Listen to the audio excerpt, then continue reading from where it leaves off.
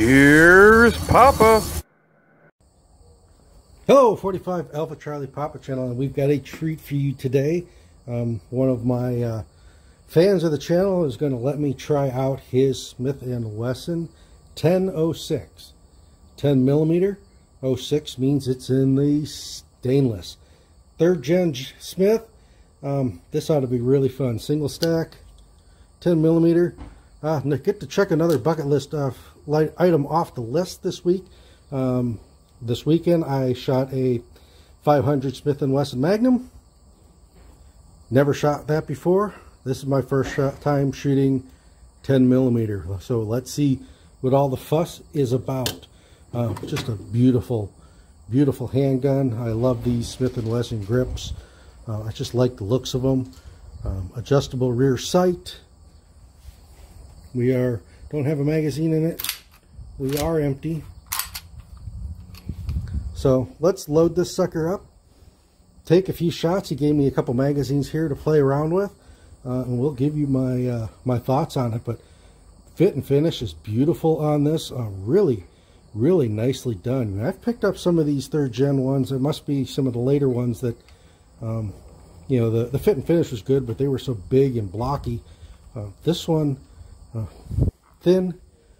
They really took their time to make this. This was probably not a very inexpensive Smith. This was one of the higher ends at the time. So let's go ahead and put a few rounds down range.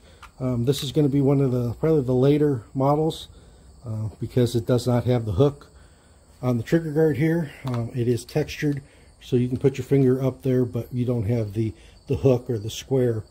This is more of the rounded trigger guard. So this is going to be a little later model, a little newer model than some of the other ones you see out there. But again, let's get some rounds down range and see what we think of 10 millimeter and the Smith and Wesson. All right, let's load it up. They all say 10 millimeter is the best millimeter. We shall find out. This should be a sweet gun. I've got that 6904, that blued compacted 9 millimeter that I really like. But boy, this is a beautiful gun. Let's give it a try.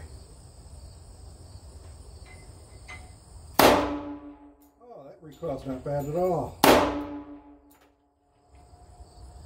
think I'm shooting a little low.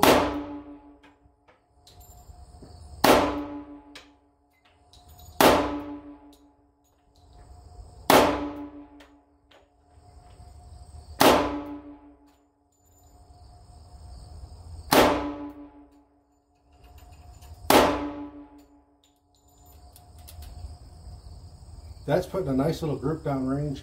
For me, I'd say it's shooting about 2 inches low. I'm sure these, I don't know if these are reloads or factory. It is shooting a little low for me, but you do have the adjustable sight. So for those people who, you know, it shoots a little different. With my eyeglasses, sometimes my sight picture is a little bit different than other people who use it. But man, that is a nice tight group. I'm really impressed with that. Now, they only made this pistol from 1990 to 1995, and total production was right around 26,978. Not a whole lot for that 6-year run. 10 millimeter was kind of a niche caliber at the time. The FBI was really looking into it, and then they went to the 40 Smith and Wesson. They just basically shortened this round. This feeds from a 9-round single stack magazine.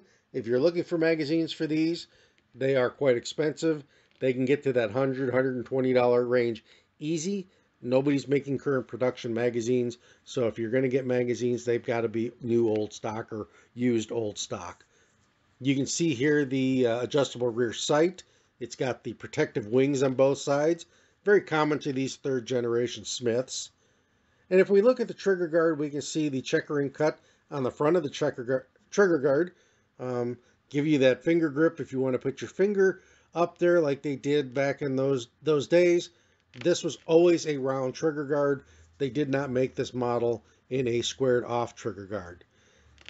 Fit and finish, as you can see, is beautiful on this. It's just all around a really good looking gun. Let's shoot it some more. Get your perspective from the other side of the gun.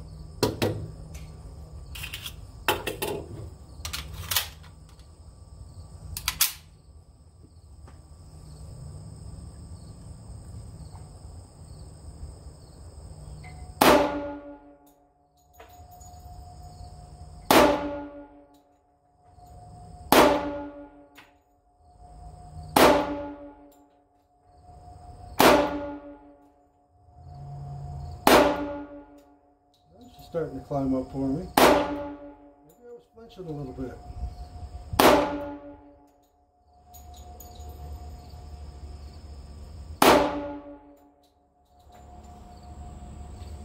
Considering first time shooting 10mm, first time shooting this gun, really impressed with the groups. That one opened up a little bit, but it actually came up a little bit.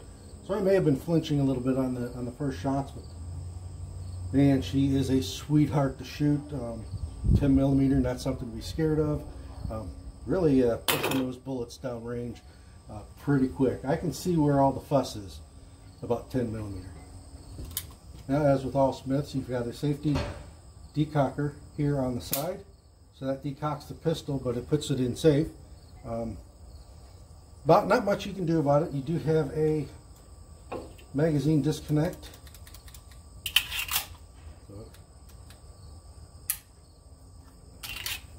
Magazine disconnect, so when there's no magazine in the gun, you cannot shoot it. But when you put the magazine in, you know, double action, not bad at all. A little bit of grit in there, but very, very little. I'd say that's probably 8 pounds, maybe 9, probably closer to 8.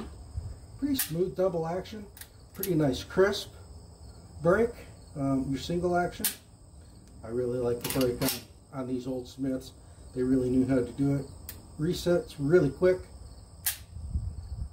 Beautiful, beautiful single action on this gun. Model 1006. Get you one. This is 45 Alpha Charlie Papa channel, and I'm out.